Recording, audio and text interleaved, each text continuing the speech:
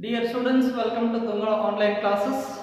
So in the last video we were discussing biomolecules. So among them carbohydrates I had started with, and what these carbohydrates are. So these are polyhydroxy. So ketones or aldehydes, they are commonly known as, and so all those types of carbohydrates we were discussing in the last video. And there are three major types of carbohydrates that we come across. So first one is monosaccharides, and second one is oligosaccharides, and third one is polysaccharides. Based on the number of monosaccharide units they present, so based on that one there are different types that we have gone through. One is oligosaccharides and polysaccharides, right? So in this video we will start with the properties of carbohydrates, that is mainly the monosaccharides, right, that we start with, right? So let us start with the properties of carbohydrates. So the first property of these carbohydrates is these are said to be as reducing sugars. So these are said to be as reducing sugars. So why these are said to be as reducing sugar is, so they reduce cupric to cuprous, right? So because of this reason they are said to be as reducing sugars, and these sugars form the glycosidic bond. Second property, these sugars form glycosidic bond. See here, glycosidic bond is formed between the elements, right? They form the glycosidic bond. This is also one more property of these sugars, that is monosaccharides itself, right? And next one is, so as you know, these are reducing sugars. So this is the basis for Benedictson test or Felling's test, so as to know the presence or absence of the carbohydrate or the sugar present in the urine of the human being. So Benedict test as well as Felling's test you are going to conduct in your laboratories, right? They are biochemical tests, they are said to be as, right? So hence these are said to be as reducing sugars, and these form the glycosidic bond. And the next one, the third property of this one is, so in hexose, heptoses as well as pentoses, so as you are observing there, the polarized light is turned towards the left side as well as the right side by some of these sugars when the polarized light is passed through themselves, right? So such kind of different forms of glucose, so fructose, all these are the sugars. So they are forming D forms as well as L forms. In the last video also I had mentioned this one, right? So see here, these sugars turn polarized light towards left or right based upon this they are called as levorotatory forms or dextrorotatory rotatory forms, or simply said as D forms or EL forms, they are said as D forms or EL forms, they are said as. This is also one more property of these sugars. And fourth property, so especially pentoses, hexoses and heptoses. So these sugars are in two forms in solution. One is pyranose form and second one is furanose form, right? So these are the two forms that we come across over here, right? So sometimes, and so they may be mentioned as in open chain. They are also said as open chain forms or polygonal in form. They may be polygonal in form. It is also said as ring form. It is also said as ring form. Polygonal or ring form it is. So we'll take the example of some of the pentose sugar like ribose sugar. So I will give here open chain form. I will write the same ribose sugar in open chain form as well as enclosed ring form. In both the forms we can write the same molecule over here, that is ribose sugar over here. Now you are observing here open chain of the ribose sugar over here. So how many carbon atoms are there? 5 carbon atoms are there. 1, 2, 3, 4, 5 carbon atom, and CH2OH is here itself, and C double bond OH, so here itself. So like this is the ribose sugar. The same ribose sugar yesterday I had drawn as like this. And this form is a ring form, that is furanose form, it is said as OH, here EH, OH, here H, OH, right? CH2, OH, H. So like this is furanose form. This is said to be as open chain form of the ribose sugar.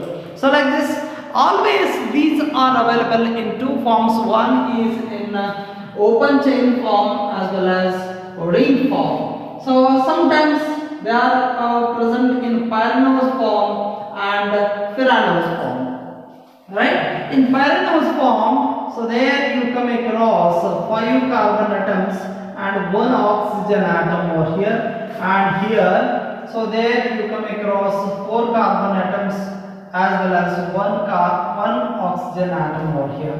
So in these one, right? So like this, so pyranose form as well as furanose form are the two types of forms that we come across, and open chain form as well as ring chain form. So there you come across. So these are some of the properties of what?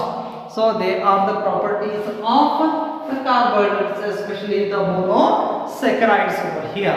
And after this one, so let us start with the second type of carbohydrates, that is oligosaccharides.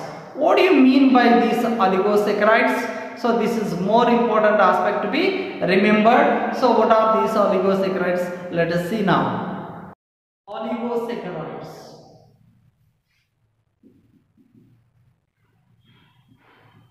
oligosaccharides.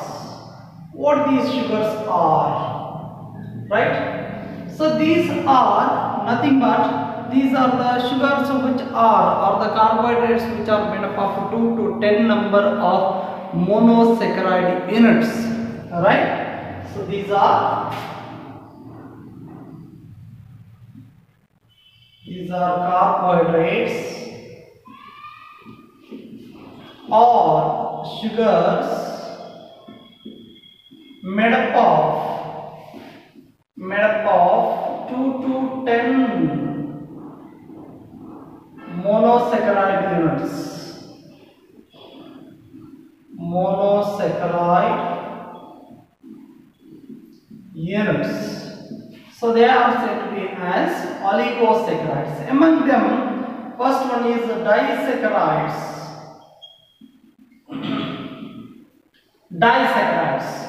So what are these disaccharides?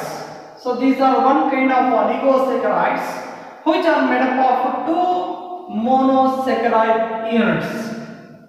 These are type of oligosaccharides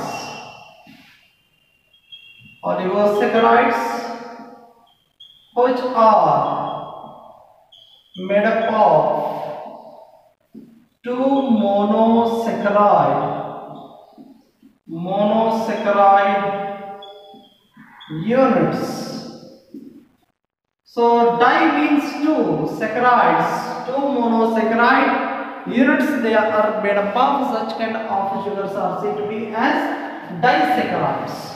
And these disaccharides are formed, how they are formed? So that is very important thing.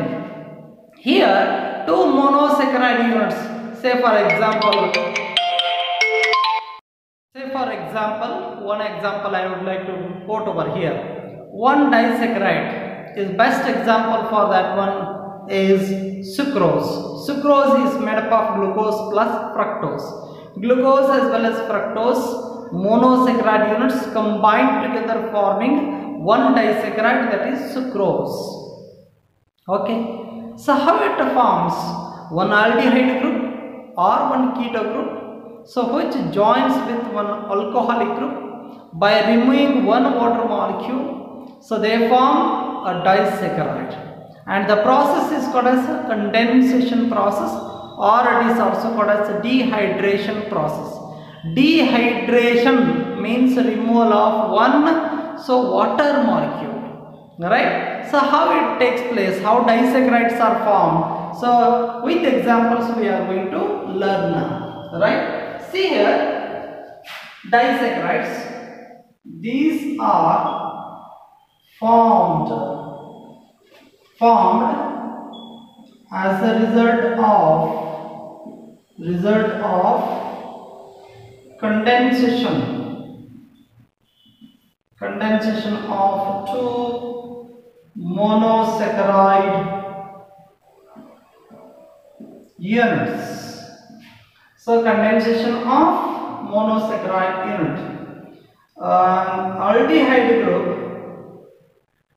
Aldehyde group or keto group combines with an alcoholic group of another organic compound by removing a molecule of water. They form disaccharides.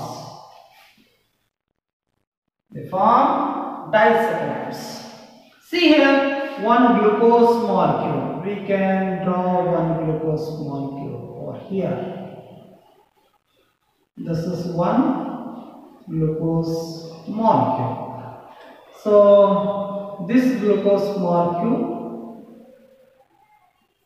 has what kind of OH? OH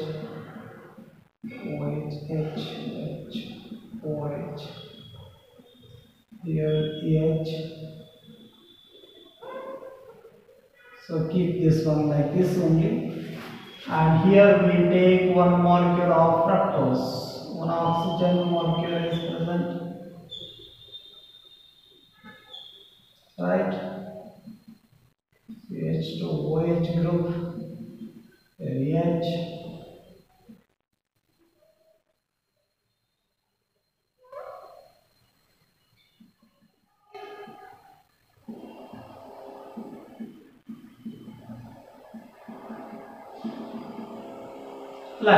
This is one fructose molecule, right? Remove this H over here, and both of these one combine like this. When these two are combined like this, so as a result of removal of one H2O from this one, H2O from this one, so what happens? It forms a disaccharide called as sucrose. It forms sucrose.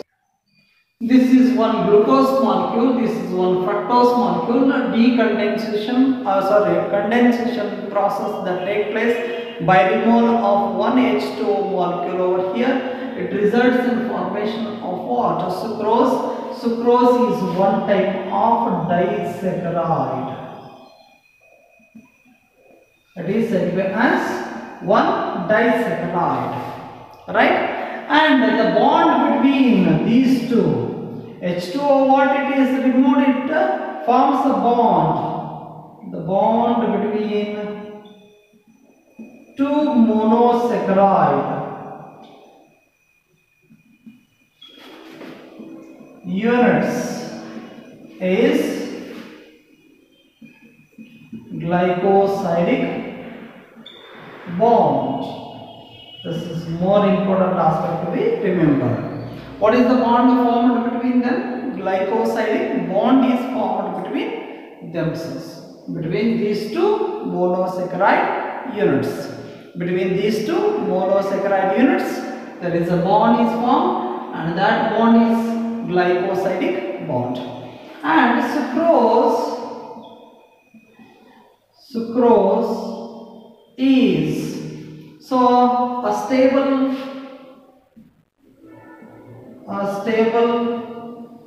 sugar molecule. It's a stable sugar molecule. So, and this sucrose is present mostly in all the plants. It is present mostly in all the plants. Since it is stable one, it is translocated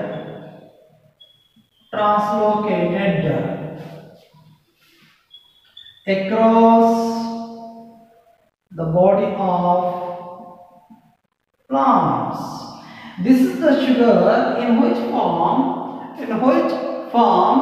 the translocation of the sugar take place across the body of plants. As you know, in plants, synthesis of glucose take place. Even the synthesis of glucose take place, it is converted into sucrose during transportation in plants, translocation in plants. So, usually photosynthesis that occurs in the green parts of the plant body, there the glucose is produced. From that glucose, so sucrose is formed. From that sucrose only, the sucrose that is transported from green parts of the plant body towards non-green parts of the plant body.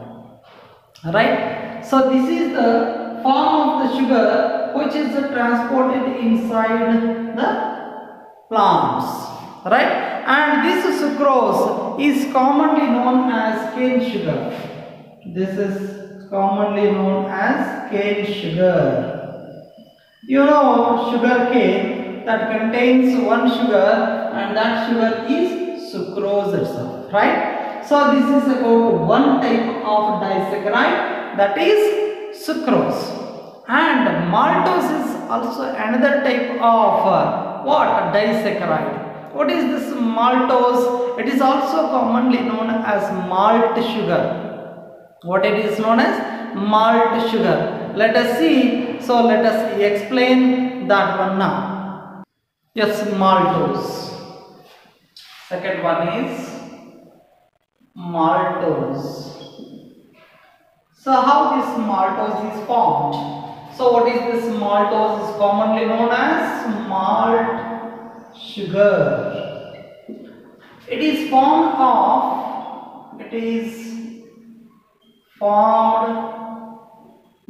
by combination of two glucose molecules. See now, two glucose molecules. See here, this is one glucose molecule. Okay, this is one glucose molecule, CH2OH, H, OH, OH.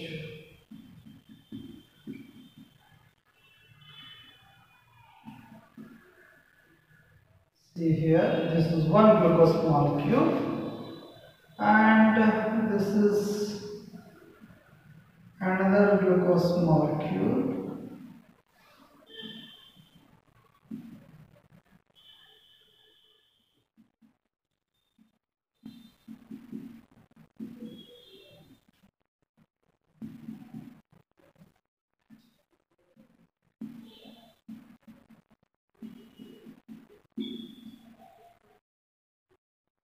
See here, these two are combined.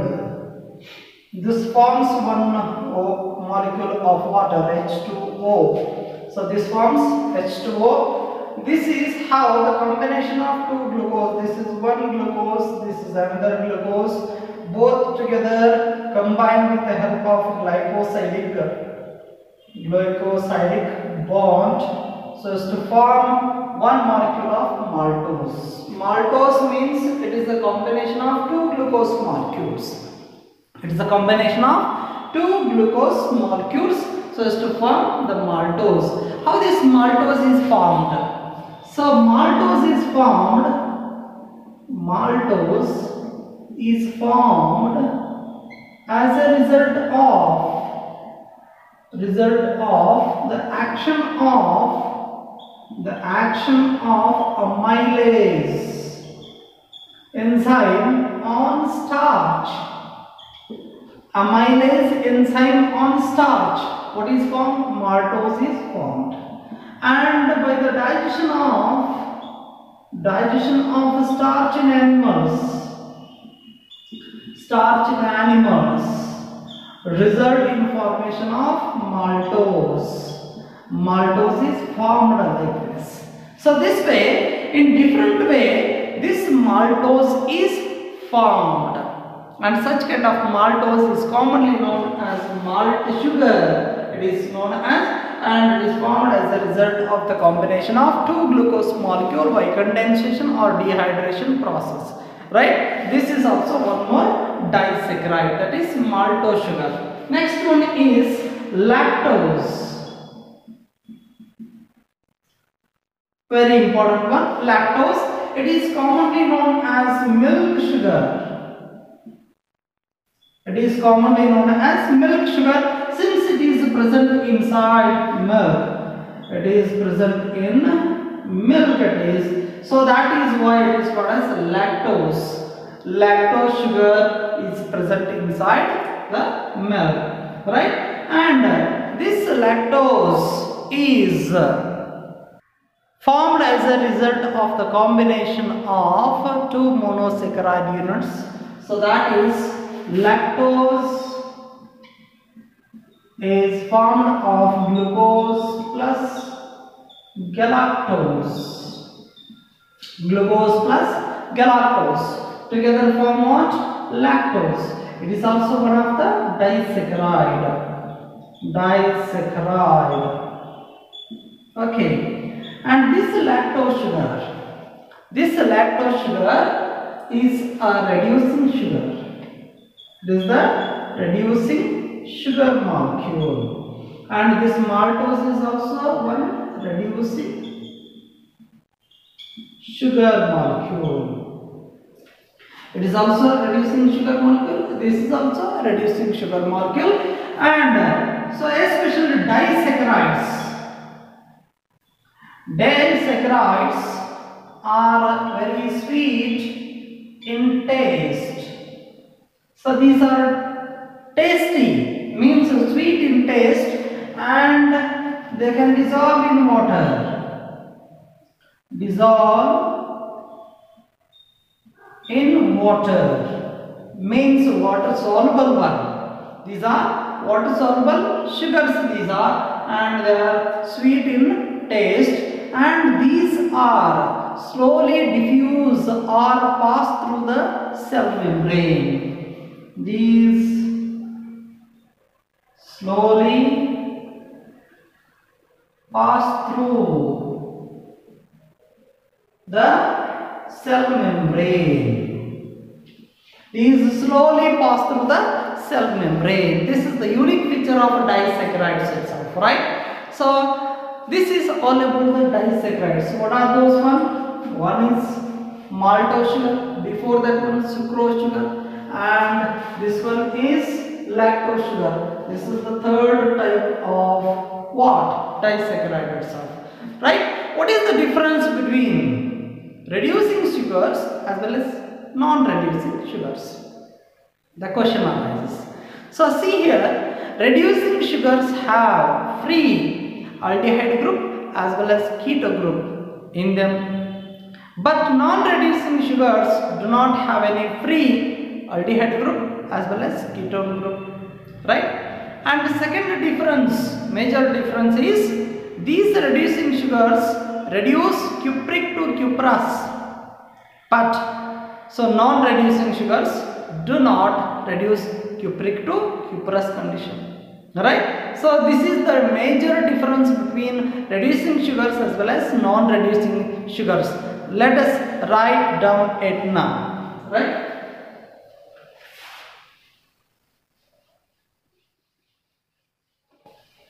The main difference between reducing and non-reducing sugars. Reducing sugar, non-reducing sugar. So for the first difference is, so these reduce cupric to cuprous condition, and so these do not reduce cupric condition to cuprous condition. This is the first difference between them. Okay. And the second difference is these have free aldehyde group, keto group, and these do not have free aldehyde keto group. So this is the difference between reducing as well as non-reducing sugars, right? So next one, what is the next one? Already I have told you. So these oligosaccharides are made up of 2 to 10 number of monosaccharide units. So these are of different types. One type is disaccharides and the next one is trisaccharides.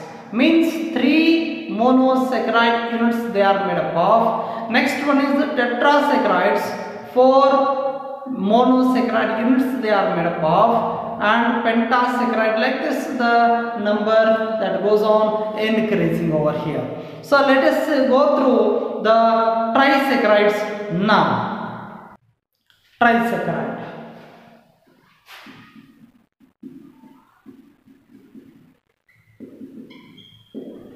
Trisaccharides are those sugars which are made up of 3 monosaccharide units, right? The best example for these trisaccharides is raffinose. These are made up of 3 monosaccharide units. These are made up of 3 monosaccharide units, and the best example is raffinose, which is made up of 1 glucose molecule plus 1 fructose molecule plus 1 galactose molecule. So they found raffinose itself is one best example, which is seen in phloem sap of some plants. Which is seen in phloem sap of some plants. In some plants, phloem sap is there, and in that phloem sap, mainly raffinose is one type of what? Trisaccharide, right? One thing. This is trisaccharide. Next one is tetrasaccharide.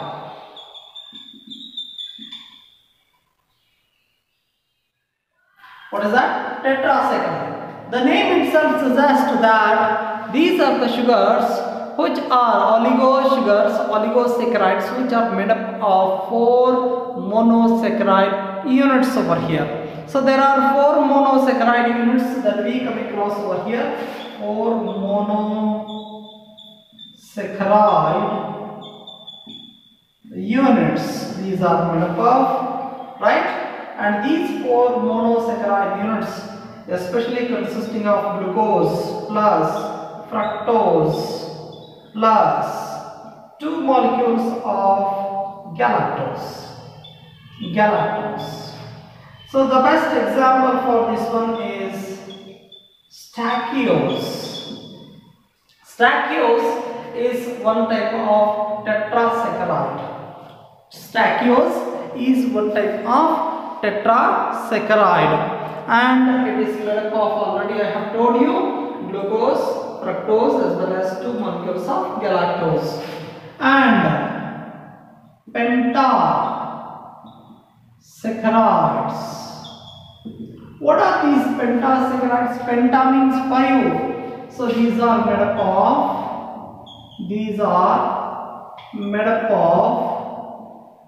5 monosaccharide units. These are made up of 5 monosaccharide units. One is glucose plus fructose, right, plus 3 molecules of galactose, right, all these together. The best example for this one is verbascose. Verbascose is best example for this type of sugar, that is, so pentasaccharides, right? Already we have gone through oligosaccharides, that is disaccharides. Next one is trisaccharides, so tetrasaccharides, pentasaccharides. Like this it goes up to 10 monosaccharide units. 5 are enough for our study, right? Then what are the major functions of these monosaccharides as well as oligosaccharides? So these are the small sugars commonly known as functions of small sugar molecules, we can say, right? Small sugar molecules we can say. See here the first function. See here RNA. So mainly consisting of what? Ribose sugar, right? RNA mainly consisting of ribose sugar. DNA deoxyribose is the sugar present in that, and these help in formation, these sugar molecules, they help in the formation of RNA as well as DNA. So both of these are acting as the genetic materials in organisms. Both of them act as a genetic material in organisms, right? This is one major function of these small sugars. Next one,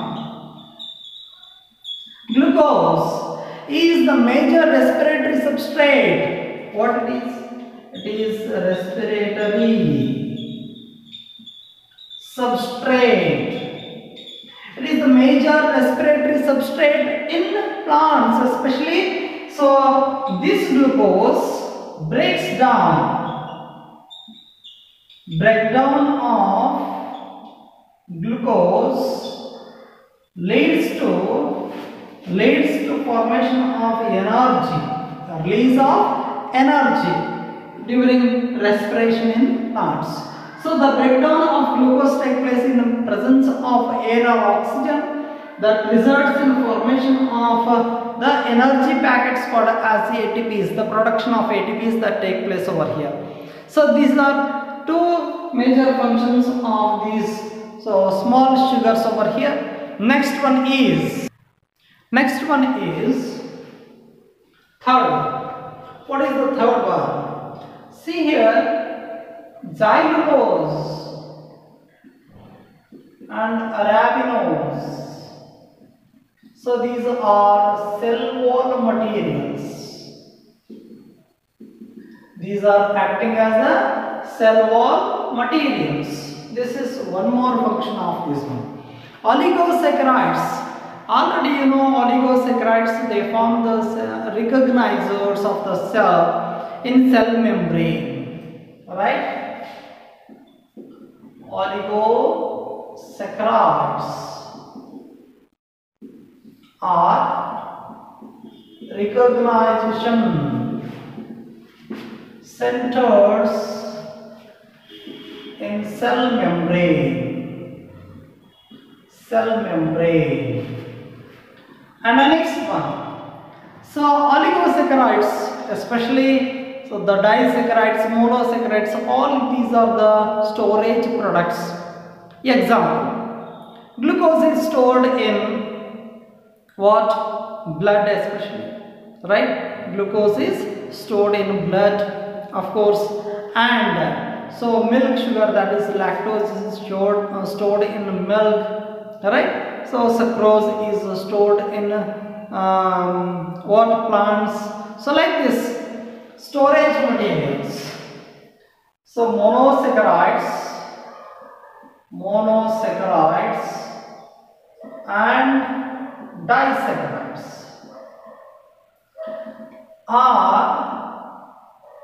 act as storage products.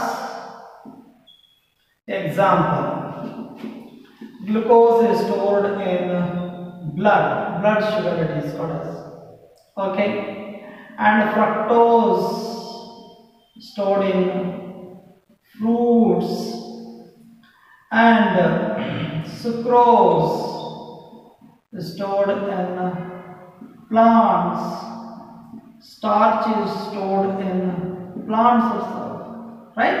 So not starch, why? Because it is polysaccharide, it becomes. So these are the stored products. Lactose is stored in milk. So like this, these are acting as the storage products. Next one, monosaccharides that form polysaccharides, right? So they form polysaccharides. Without monosaccharides, polysaccharides are not at all done over here. So this is also one more function of this one. Next one, trioses, tetroses as well as pentoses. So these are the intermediate products of photosynthesis, remember, right? Trioses, tetroses and pentoses are the intermediate products of photosynthesis. These are the intermediate products of photosynthesis, trioses, tetroses as well as pentoses. And ribulose biphosphate is one of the, ribulose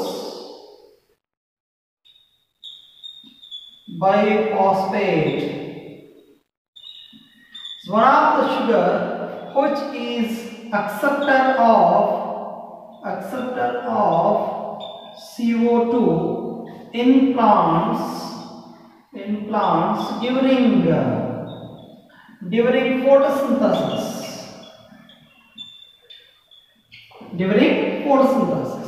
These are some of the functions of both, so that is monosaccharides as well as oligosaccharides or small sugars. These are right. So this is all about the oligosaccharides. This is the second major type of sugars. First one is monosaccharides, second one is oligosaccharides, and the next one is, so that is polysaccharides. We'll see in the next video. Thank you.